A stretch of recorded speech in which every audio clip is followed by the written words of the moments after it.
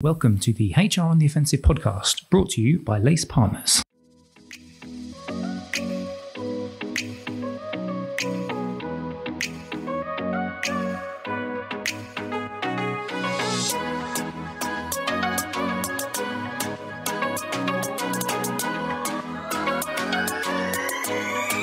Good morning, good afternoon, and good evening, and welcome to the latest HR on the Offensive podcast. It's me, as always, your humble narrator, Chris from LACE Partners. Thank you very much, as always, for joining us on this fantastic Thursday that we release our podcast. Today, we have another payroll masterclass, and I've brought in a couple of our experts. You will have recently listened to the really fabulous conversation I had with Sarah and Adrian. Talked a little bit about national minimum wage. If you haven't checked that one out, then please do so, because we talked about some of the challenges and issues that people face. But I've decided to get a couple of their colleagues on today to talk about something slightly different in angle. It is, of course, at the time of recording, we're getting to tax year end. And so I wanted to get Simon Puryer and Kirby from our team together to talk about something that we come across quite a lot when we're talking with our client. We often say, we talk about getting the basics right, but we'll delve into it in a little bit more detail about what we mean. But before I do that, let's introduce my two fabulous guests today. Simon, how are you, sir? I'm good, thank you, Chris. And Mr. Kirby, you all right? Very good, thank you, Chris. Pleased to be here as always. Yes, always good to have you. And normally I do introductions, but you two are seasoned pros at this now. So I will park the introductions. No one wants to hear that again. I'm going to park the introductions and go straight to today's fundamentally different question, which is a check-in question. Kirby, I'm going to go to you for this first. Right. So I read today that a panther-like big cat spotted prowling through a UK farmer's field in broad daylight. That's the news that's come out today at the time of recording. Slightly quirky. I suspect it's just a very large black cat. But my fundamentally different question to you as the check-in is, if you could see one animal in the UK as you're going out for a walk local, what would it be? Wow, I thought I'd heard it all on HR on the Offensive, Chris, but this is a curveball and a half. I would probably say a unicorn, mainly because of how happy my daughter would be and how much joy it would bring her just to know that they actually exist. That's really sweet. Look at you. You're just going to clip this up. He's going to clip this up and say, look, Daddy, even in his work, he talks about you and unicorns. Right, Mr. Puryer. Beat that. So mine, quite randomly, I think would probably be a giraffe, because I saw a giraffe. I'd like to say I saw it in safari in some amazing country, but I saw it in a safari park in this country. Saw a giraffe, and I just thought, how cool are they? The fact that they've got those long necks and can reach all those hard places that no one can ever reach. I think it would just be quite cool to actually see a giraffe in real life. Can I chat to it? I mean, can we take it a stage further, or is that just taking it too far? I mean, it's the game that you wish it to be. I mean, we won't go into the logistics of the fact that seeing a giraffe on the south coast where you're based running along the beach might be a bit of a step too far. But hey, yes, you can. No different to a unicorn. Well, no, that is true. That is true. Speaking of unicorns, speaking of utopia, that's going to lead us into, perfect segue there. Do you like it? Very good. Into our conversation, which is about, are you getting the basics right? Now, Simon and Chris, I've spoken to you guys about this for a while, and we've spoken off air about some of the challenges that our customers come across. And I think because we work with quite large organizations, there's often an assumption that organizations just automatically are at a certain level. But what you guys have told me over time is that you'd be surprised at how many businesses struggle to get those basics right. So just, I guess, by way of introductions, I'll start with you, Simon, on this one. When we talk about what the basics are, because I'm sure there's probably people listening to me thinking, well, how advanced is my business? How do I compare to any other types of payroll functions? What do we mean when we're talking about the basics? And I think it's an interesting question, because I think you can kind of interpret it in many different ways, really, in terms of what the basics are and what right looks like. I suppose I come at it from a perspective of thinking about the end customer. So if we're thinking about those people that are ultimately being paid, when we're talking about getting the basics right, actually we're saying that people are paid accurately and on time. And we'll see, we're always reading examples in the press of different organisations that don't seem to be able to do that for whatever reason. And I think, we're probably all guilty of perhaps sometimes forgetting, how important people's pay is to them. And that might be almost a silly statement to make. But I think, when people are so reliant on their pay, because of direct debits they might have or whatever commitments they've got, actually, they don't care that there was a reason why their pay wasn't right. And actually, almost can it wait till next month? That's not an acceptable answer. Actually, they expect to be paid what they should be paid, and rightly so. So I think it comes down to ensuring their basic payments are made correctly. And then that can open up and we can discuss more around actually getting to the root cause of what's resulted in that pay not being accurate. But I think from getting basics right, from my perspective, is about making sure people are paid accurately and on time. Yeah. So, Mr. Kirby, from your perspective, when we're talking about getting those basics right, what kind of pops into your head from a payroll angle?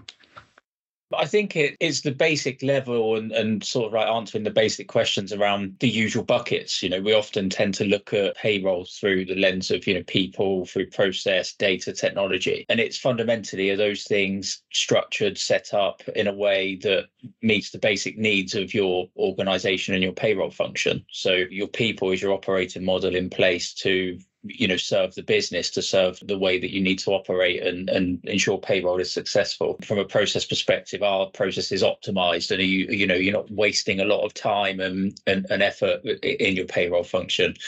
Then through the lens of both technology and data, are those things optimal? What's the leakage like? Does the technology you've got suit the service that you need to provide your business, et cetera, et cetera? And there's those fundamental questions that I think can sometimes be lost in favour of a lot of granular detail and a lot of focus and attention on jumping to, here's a solution to what we think is our problem, when actually you just needed to step back and ask the basic question of, are we in a place where we can meet our basic needs? Yeah. And do you know what's really interesting? I'd love to get your thoughts on this as well, both of you. Maybe I'll start with you, Chris, on this one, because as I said right at the top of the show, we were talking about the fact that it's tax year end and organisations, and particularly payroll people, there's a lot of stresses, a lot of pain points, pressure points that exist at this time of the year.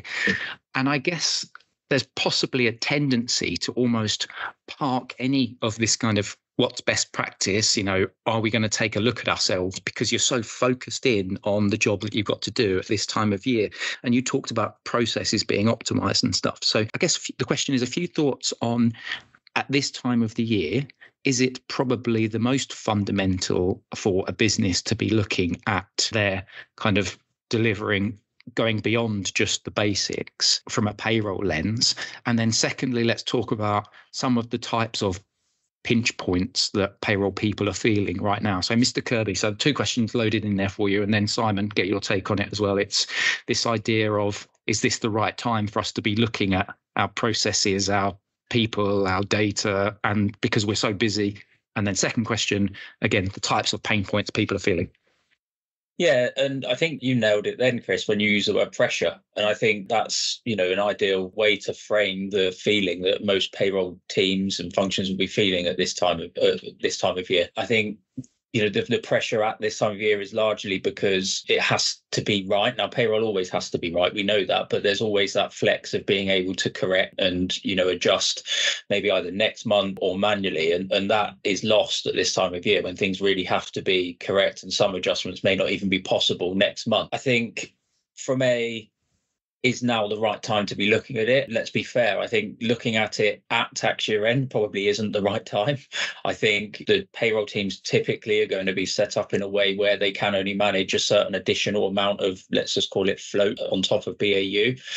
But I think what's really important is that as tax year end often is a magnifying glass to some of the issues that there are in payroll or in upstream processes that then feed into payroll. And the tendency can be that, having come out of a very busy, pressurized period, to not look at the long-term solution to some of those problems, and to just keep on with maybe a patchwork or a workaround or whatever, and you get to next year and you're in the same position again. So I think it's about as you do go through some of the challenges, as you do identify some of the issues that inevitably will come up this time of year or be identified, logging those, making sure you're aware of those, and then getting into what was the cause of them. It might just be my favorite phrase again. It might just be a symptom of a broader problem. So getting down to what that cause is and ensuring it's on the radar to be tackled before you then have to do the following tax year end. And I think just to delve in a little bit to my comment at the beginning of this recording, this podcast, was we tend to look at things through those very specific lenses, right? And a lot of what I just said will relate to things around processes and data. Is it accurate? Are they robust? And some of the stuff will be identified through there. But I think it's also relevant for technology. So with poor technology or technology that doesn't necessarily meet an organization's requirements, there may even be things like system outages required at that time of year because the system's not capable of partitioning stuff that's changing while you're trying to reconcile stuff, and then you have to back out a load of changes because you need to go back and change something. Not all technology is like that, but a lot of poor technology does carry that sort of requirement. And then also lastly, through sort of like the lens of the operating model, I think every payroll team should have an acceptance that there is this, I mentioned float earlier, there is this additional activity over and above just standard BAU transactional and business support that payroll teams need to support, be that project work or whatever. And tax year end is one of those. So as teams get to this and as companies get to this period of time and start to maybe experience some of that pressure, it's important to focus on actually, is there always a need for additional support within your team? Do you always have project work that causes this kind of pressure? Do you always have regular things like tax year end that create pinch points in your team? And if that's the case, do you need a permanent solution to that within your operating model? Simon, I'd love to just get your take on that. Chris talked about that period of the year, that tax year end being that magnifying glass. And in some respects, if you've got a magnifying glass, it enables you to see things a little bit more clearly in terms of problems. So can I get your thoughts in, I guess, get back to the two original questions, which was, is this the right time of the year to be looking at those? Let's get our basics right. And then talk to me about, in your experience and some of the businesses that you've worked with, some of the challenges that they face at this time of the year. Yeah, and I think, everyone kind of knows about tax year end. From a payroll calendar perspective, unfortunately, it's one of the big things up there of has to happen, added pressure. Potentially it's overlaid with maybe trying to plough in, bonuses or additional activities from a payroll perspective. So I think, as Chris said, that kind of magnifying glass is that much greater on it because there's so much more going on at that period of time. Therefore, I think it's not the right time to be doing something actually at tax year end, but on the back of tax year end, you almost have to go, okay, let's do a bit of a step back, look at how that tax year end went, get into the whole cause and effect thing. Let's understand from a root cause perspective what was causing some of those issues, and actually let's not go through that again next year, because actually we can't afford to go through that kind of pain. So this is where we'll find again that we often get asked to do a payroll health check. It's often one of our most busiest periods, because after everyone's come out of tax year end, everyone is taking the opportunity to say, we can't do that again. Potentially they've done it the last few years. You almost forget about it, don't you? It's like one of those things where you kind of go, I can put that to bed. I haven't got to worry about it for another year. But actually you can't keep doing that. So it's a great opportunity to take a bit of a step back, look holistically your end-to-end operation and start to identify what some of those real issues are. And as I say, what are causing these issues. So those could be pain points around, obviously, technology. That always comes up. There's a technology element to it. But likewise, that can be a kind of default easy answer of, it's the technology. Actually, again, if you go back to perhaps a root cause of it, it could be around the way the data's being sent through to payroll, for example. Perhaps some of that data you're getting from your HR colleagues, the way it's sent through, the way your time and attendance data's perhaps sent through, where you've got kind of lots of disconnected workers. It might be where that information is coming out from sort of sites, for example. It could be around, the processes you've got in place. So there's all kind of any end of things that could come to light. But I think, as we're saying, it's very much heightened through this whole tax year end exercise. But it is a great opportunity as you come out of tax year end, kind of May, June time, to say, right, we've now got time to take a step back, look at the issues and get it fixed before next tax year end. Yeah, certainly. Certainly, I can see some nodding there from Chris as well. Simon just mentioned about taking a look at the end-to-end process. So question for you, I guess, what I'm thinking is, how do you actually start to then bring that to life? You as a payroll professional telling the rest of the business, being able to highlight some of that, some of the challenges that you face. And this feels like particularly it's a complexity sort of focused question. So yeah, building on just what Simon said, if you could, around how do we bring to life what the end-to-end process is are?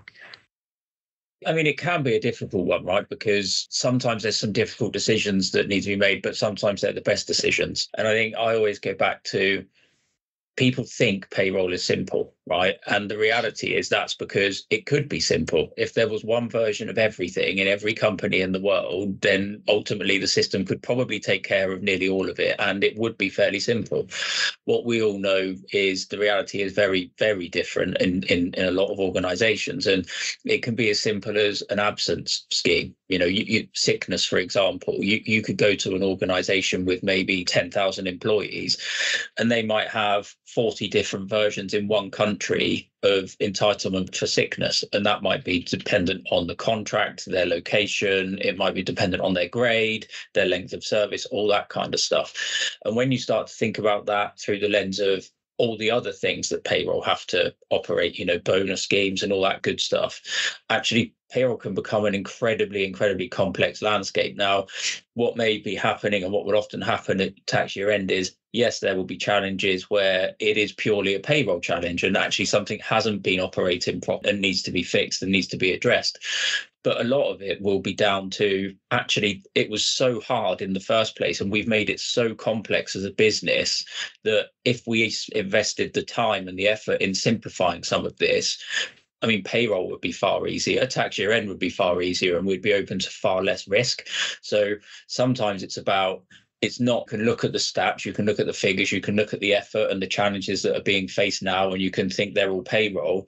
Actually, it's about spinning that mirror around a bit for, I think, the business, for HR maybe, and saying, look, we're in an unwinnable position.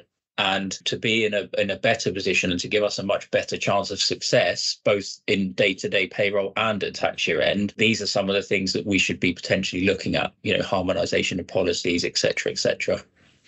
Yeah, Simon, I think this is an interesting discussion I'd like to touch on there, because what I'm gleaning from what Chris was talking about there, I've just written down around the complexities question. How incumbent is it that payroll teams need to get better at being able to articulate this to the rest of the business? Like Chris has just done a really, really good job of showing a few examples of the complexity. Do you think that enough payroll teams are good enough at almost telling that story?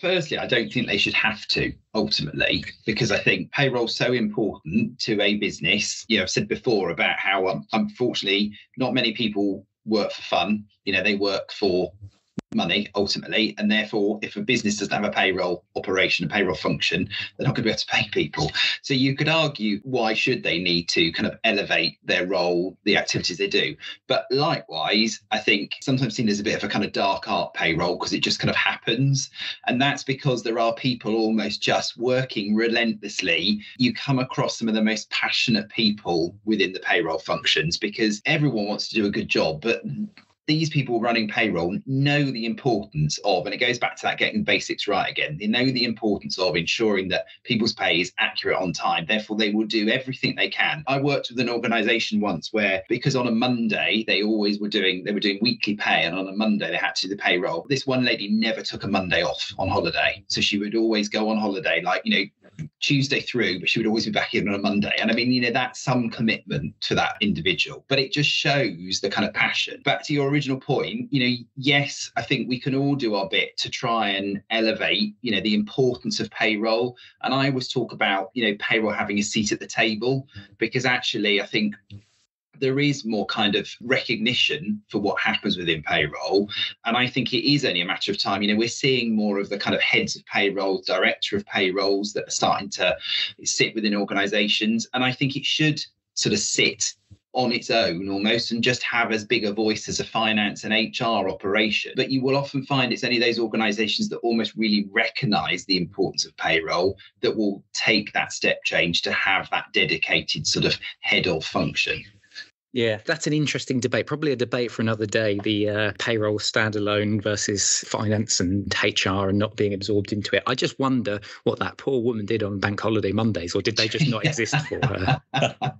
And she just had to work. I mean, she was hardcore. Let's put it like that. She was very committed. Some going. That is some going. But, single point of failure, again, is this thing of there is always a risk to that because you're very reliant on an individual. And whilst it's tremendous commitment, and I totally understand why someone was doing that, again, it's not right because it's not right on the individual to have to work their holidays around that. But also it's too high a risk from an organisation because heaven forbid that person's off ill or away from the business on that Monday. What do? So, yeah. Absolutely. What do they do? And then the question there as well is, does that person even recognise their own worth almost and their own weight that they add to it? Yeah, I think to add to, some of the stuff Simon just said as well, and Chris, you mentioned around the complexity point in payroll. I think it's something that is ever changing and is getting probably more complex. If I go back maybe 20 years, because I'm that old, payroll was quite commonly back end and very transactional. And I've seen it, for all the criticism and all of the commentary around it, that has changed and it has evolved. And there's a lot of payroll functions who are on the front foot now. But I think the whole dynamic and the environment that payroll operating, when you think about that end-to-end picture, is influenced heavily now by, or should be, by things like employee experience. And that's still fairly new in the grand scheme of things. When you go back in a period that long, it's still fairly new. And I think it's that kind of focus that payroll people, payroll functions and organizations need to recognize that payroll can support and can play a pivotal role in. Simon mentions all the time around ultimately people work to be paid, and their payslip is the most important document they probably get regularly from their employer. And I think that side of things can't be overlooked. And when you look at some of the issues, when you start thinking about what does end-to-end truly mean, it really does mean end-to-end. It means everything you're looking at needs to be looked at through how does this serve our employees, not just does it get the job done and is that figure correct at the end of every month? Does it serve our employees? All the way through to, are we optimally serving finance and the authorities, et cetera, et cetera? Yeah, I think that's a really good point. And obviously it goes straight back to, the beginning of the pod when Simon was talking about focus on the end user. What is the impact on the end user? And that's that experience lens and being able to think, okay, what is the experience that's going to be received at the other end of this process? We are almost out of time for today's podcast. I wanted to just pick up on one final sort of element that we talked about before we hit the recording. And so, Simon, I'll start with you, and then Chris, if there's any other bits that you'd like to add on, then that'd be great. But we talked around kind of legislative oversight as well, and who's kind of responsible for it. So, Simon, can you just give a bit of context for the conversation that we've had when we didn't hit the record button on the pod? Well, yeah, I mean, I think, again, I keep using that phrase dark art, don't I? But, legislation, it's like quite a sort of scary topic, really, isn't it? Legislation, there's always something legislative. The legislation is always changing. And we all know when sort of government make a sudden change and think it can, instantly payroll can kind of absorb that. Again, government doesn't understand what goes on within payroll. But I think the point around the legislation is that's never going to change. The reality is, it's a fundamental part of payroll and it is constantly changing. And actually, some of it is so significant that you can't afford to get it wrong. So, if you look at national minimum wage, national living wage, you can't afford to get that from a legislation wrong. So actually, it's just thinking about how you are keeping up to date with that legislation, how you're ensuring you're complying with that legislation, because, as I say, it's a sort of backbone to the payroll operation at the end of the day. Yeah, and Chris? I agree with everything Simon just said. And I think just back to the points around, things like the operating model and carrying the sort of float or whatever it is to be able to focus on that. I mean, if I look at some of the extreme examples I've worked in, back to Simon's point as well around single points of failure, it's not uncommon still for payroll teams to have a person who is just incredibly passionate about payroll, makes it their business to stay on top of it, even if it's not necessarily officially their responsibility. And almost by default, they therefore stay up to date with legislation. But if that person isn't around, actually, is the rest of the team doing that? And how are you notified? I think providers and when you look at your overarching operating model. Providers have a role to play there, especially in the execution of change. But wherever the responsibility sits, I think the execution of that and the management of those what are now constantly changing requirements for payroll systems and payroll teams, you need to be able to manage that, and you need to ensure that it's an active part of your structure, your process, your operating model. Otherwise, much like tax year end, you'll just constantly keep coming up against these pressure periods where things are landing on your desk last minute, and suddenly you realise you have no choice but to throw half the team on it. Yeah, really, really good end point there from Chris. And thank you very much just for giving us a little bit of an insight on your thoughts around that kind of impact of legislation. You're not doing it alone, but you do have oversight and overarching responsibility for your business. So be mindful of that. We're just out of time for today. Thank you very much, gents. It's been a really, really interesting one. And hopefully it's provided some food for thought for some people, particularly, as we said, at this time of the year. But just any kind of final thoughts then from you, Simon, just before we wrap up today. You mentioned the point there about you're not alone. I think we run a payroll community where we actually get people together to make them be able to just sort of share their sort of challenges, their stories, because people will often work very much in isolation within a payroll function, and potentially they feel very much like they're the only one that's experiencing this. Actually, they're not. They're not alone. Actually, everyone is experiencing all these kind of things. And unfortunately, it's kind of a day-to-day reality. So I guess my overarching thing is when you're thinking about kind of getting the basics right, and no matter how sort of difficult, painful it might be, you're not on your own. Lots of people are experiencing these things. There are things you can do to kind of make it better. So it's just almost having the opportunity to talk to the wider community to understand some of the challenges other people are facing.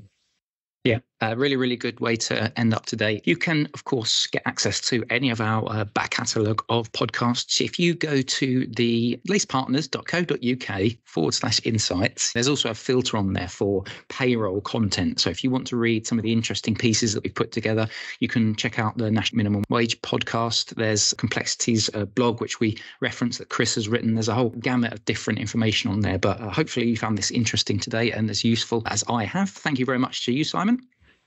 Thank you. Thanks, Chris. Thanks, everyone, for listening. Yep. And Kirby, as always, thank you very much. Yeah, thank you very much, Chris. Most enjoyable, as always. Most enjoyable, as always, and very particularly interested in your choices of what animals that you'd like to see running along the beaches on the south coast. But from myself, from Chris, and from Simon, thank you very much for listening. And we'll catch you next time on the HR on the Offensive podcast. Bye-bye.